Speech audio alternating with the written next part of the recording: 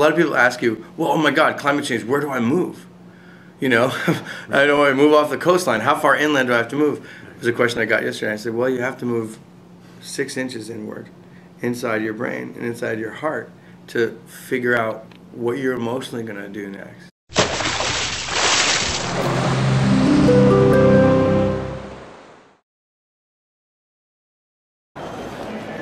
Do you ever get to hang out in there with all the trees? No, I think it's forbidden zone. That's too bad, because everybody would want to be in there all the time. Shoot that! Look at that! It's like the set of The Third Man. With Orson Welles can like pop out from behind. We need some zither music. So I'm with Josh Fox. He did the remarkable film Gasland, which really brought fracking as an issue to a lot more Americans than who would have thought about it otherwise. And then Gasland 2. And now he's done a film on climate change, and he can tell you the title of it. The title is quite long. It's How to Let Go of the World and Love All the Things Climate Can't Change. It's actually 2 titles bisected by the word love. Here we go. Here we go. Here we are. Overpopulation. So we're going to talk about doesn't it look just like climate. that moment in Clockwork Orange? Like the yes, big car? Especially if you had like a fisheye lens, it would be... yeah. In the halls of great journalism. Oh, this is the Ebola. Oh my God.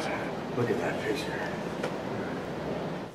Can you talk about the transition from Gasland to climate? Yeah, sure. So obviously this film does very much pick up where Gasland 1 and Gasland 2 leave off in a way. Although there's some overlap, right? So we were making this film while we were also making Gasland 2.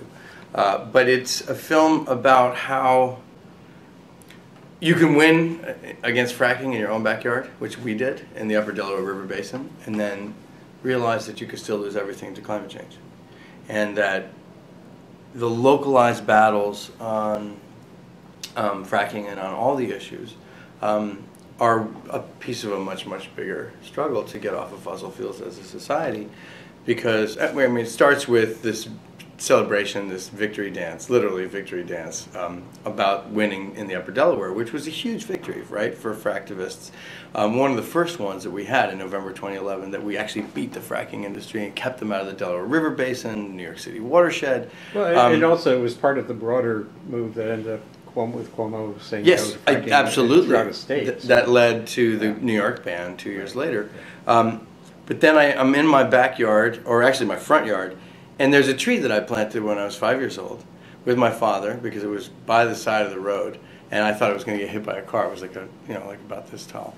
And I said, let's move it. And then I look at it, and when you're in a crisis, you don't often look at what's around you. And all of a sudden, the crisis lifted, and I see my tree is dying, and it's dying of a parasite called the woolly adelgid, which is eating all of our hemlock forests from Virginia all the way up to Maine, and it's advancing steadily up the coast because of climate change. And the same thing is happening to our forests in the west with the pine beetle, because the winters are not cold enough to kill off the beetles. And you know, hemlocks are the keystone species of our forests in the east. We don't know what our forests look like without hemlocks. Right. You know, we don't know what else is affected. Mushrooms will be affected. Plants and animals will be affected. And then quickly thereafter, you know, New York City gets hit by Hurricane Sandy, and it's a 1-2 punch that says, you know, you can't stay home. Even though I'm dying to like just stay home and enjoy and leave this whole chapter of my life behind, I go back out on the road to look at climate change and quickly figure out that this is a movie I should have made 30 years ago. Because we're really far along in our problems with climate change right now, and that becomes the journey of the next section of the film. And so the film kind of has this moment where you're lying in the snow or something, where you know every hero's journey has the has the crisis, this sort of, oh my God, it's the now. So was there a particular thing? I think I've told you that, you know, I recently wrote this piece about my 30-year journalistic inquiry on climate, and and there's a point when there's certainly a point when I realized I used to think it was just a pollution problem, then you just pass a law, and then I used to think, okay, no, there's a technology problem here too, and then I realized there's a political problem, and then you realize there's a diplomacy problem because half the world doesn't have enough energy, and more than half, and then development problem, and so then it became you realize it is the mother of all problems. So, so where was what made you? Was there some particular point when? Well, there was. It's a particular series of conversations where I felt that climate movement and the fracking movement were on stage going, rah, rah, rah, we're going to win, this is what we have to do. And then in private moments, we're saying things like, oh my God, we're totally screwed. Right. And there were a series of those, I won't reveal those conversations, which made me feel that there was a real problem here. That going out and campaigning and saying we needed to just develop renewable energy was rather simplistic. And I had seen a lot of climate films which were so depressing that you felt like you just wanted to kill yourself and didn't want to do anything. Mm-hmm. And then I'd seen a few that were so overly simplistic. All we have to do is chase renewable energy. Right. And I felt like this was not justice to the topic because it wasn't the emotional weight of the catharsis. And I remember having a conversation with Tim DeChristopher where I said, are we lying to ourselves? And he said, yeah, we are. We're going to have massive upheaval from climate change. It's going to be the most intense period of change that human beings have ever negotiated on the planet. And that set me off in a totally different direction to figure out, well, how am I even going to make this movie? Because, after figuring out Willia Delgid and Hurricane Sandy hitting, I go to all the experts. I go to Bill McKibben. I go to Lester Brown. I go to Elizabeth Colbert.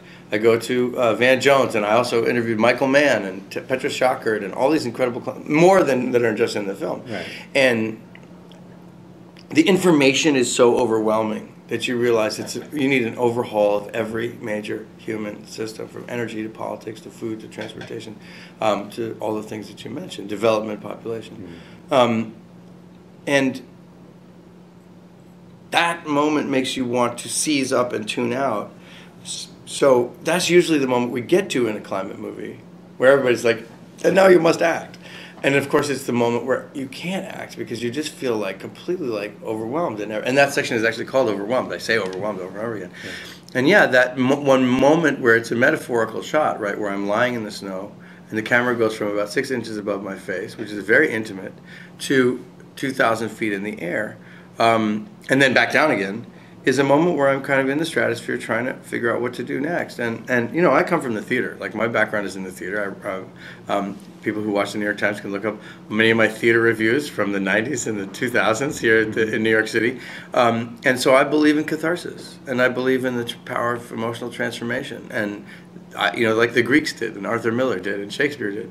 And so it's a cathartic moment in the film where I ask, well, if climate change is going to rearrange our coastlines, destroy a lot of our coastal cities, we're going to lose 30 to 50% of the species on the planet. If it's going to spread infectious diseases around the planet, create hundreds of millions of climate refugees, inspire wars, these are the things that climate will destroy. What are the things that climate change can't destroy? What are all the things climate can't change?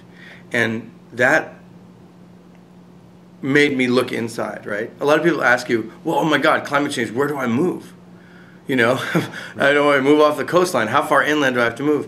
It was a question I got yesterday. I said, well, you have to move 6 inches inward, inside your brain and inside your heart, to figure out what you're emotionally going to do next. I think we're looking at a Holocaust. We're looking at a radical altering of human species.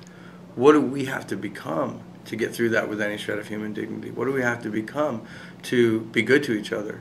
So the movie then becomes about virtues, and it becomes about civic values, and the things that climate can't change are courage, resilience, love, humanity, democracy, human rights, innovation, creativity, right, community.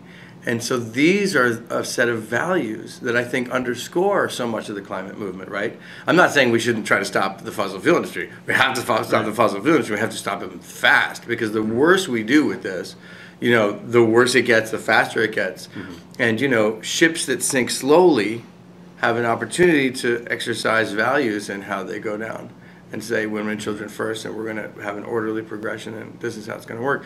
Ships that sink quickly, it's total chaos, and that's Mad Max version of apocalypse. It's the most ruthless that survive. So I think the film starts to become about, how do we re-engage as activists? How do we re-engage as civic participants? How do we redefine who we are right now, knowing that these things are on the way? Right. This gets to one of the, I think generally the environmental movement has been saying no so long that they don't know how to say yes. So the question is, what do you say? What do you want? Well, we all know what you don't want. It's so interesting, Andy, because I put out these climate change interruptions. They're these short videos. And there's 3 of them. There's one on sea level rise, there's one on the Amazon, and there's one on renewable energy so far. The positive one about renewable energy has done the worst. Right. The one that's the doom and gloom and horrible about the Amazon with oil spills and graphic pictures, that one is skyrocketed to welcome to .earth. Right.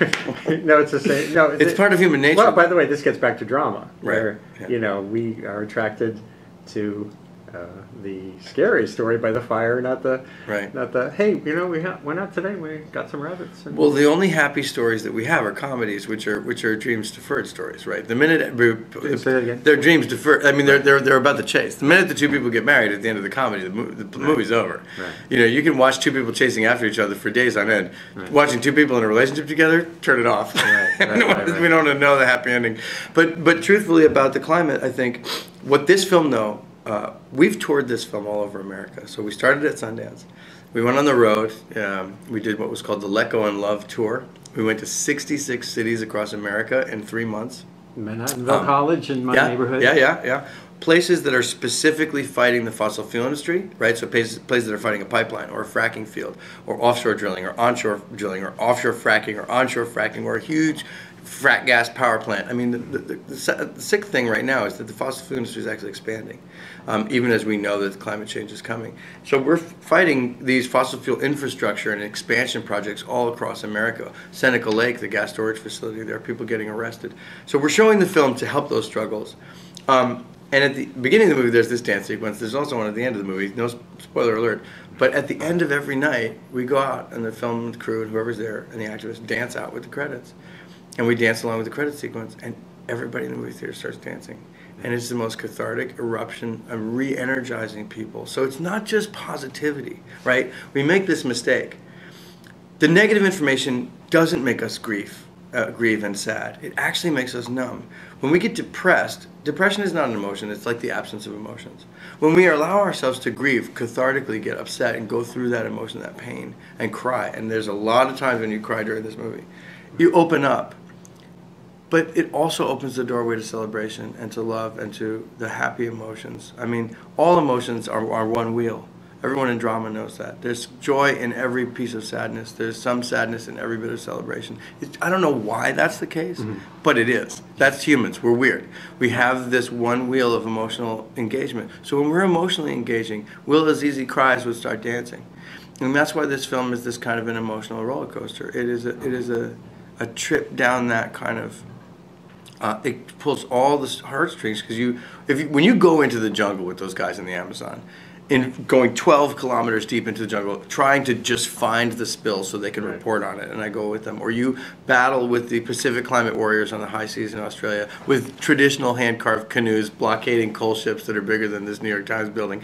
It's emotional. It's insanely intense. It's more like an action-adventure movie, than a climate change documentary, Right. And so you go through these things, but what I'm trying to say to people is don't be afraid of feeling. There's something on the other side of it, and that on the other side is love. That on the other side is engaging with your community, engaging with people. Because what I want people to do is leave their house. You're on the right track in combating climate change if you've left your house. If you're sitting clicking things on your computer at home, not good enough.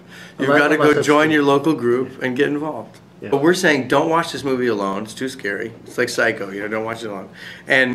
And watch it with your friends and neighbors. So that we have a house party guide at our website, howtoletgomovie.com, where you can download it. And at our website, you can connect to all your local groups, both national and local groups, right? So we have a map of 50 states, and in most states there are local groups we can connect you with, and in every state there are national groups we can connect you with.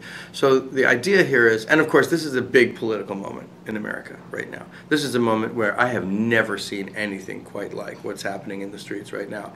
And a lot of people know I'm officially a Bernie Sanders surrogate. That's separate from my work as a filmmaker, but I've been watching this incredible movement of people on the ground, or movements, coming together, right? Fracking, climate, Black Lives Matter, LGBT, Occupy, Fight for 15, Idle No More. I could go on and on. Yeah. There are movements in the streets right now in America, and that's a party. That's where life is at in America right now. So I'm suggesting to people, watch the movie with your friends and neighbors. Right. Invite them over, have some food, have a discussion afterwards. enjoy this as a community, as a family, and then sit and talk to each other about what we do next, and when you're going to show up to your local group meeting. You know, it's like when Bernie Sanders called for people, 7,000 people, he called for people to run for local office. 7,000 people who called for local office. What are running now for local office? Right. What we're doing is we're calling out to people and saying, join your local climate initiative. And we would love to see thousands of people that week just show up at the offices of 350.org or at Citizens Climate Lobby or at your local organization that's fighting a frack gas power plant or a pipeline or a fracking well. You're going to meet the best friends you've ever met in your life. You're going to have the most rewarding conversations. It's a life-changing event, and that's what we want climate change to change us for the better as humans, even as it changes the climate for the worse.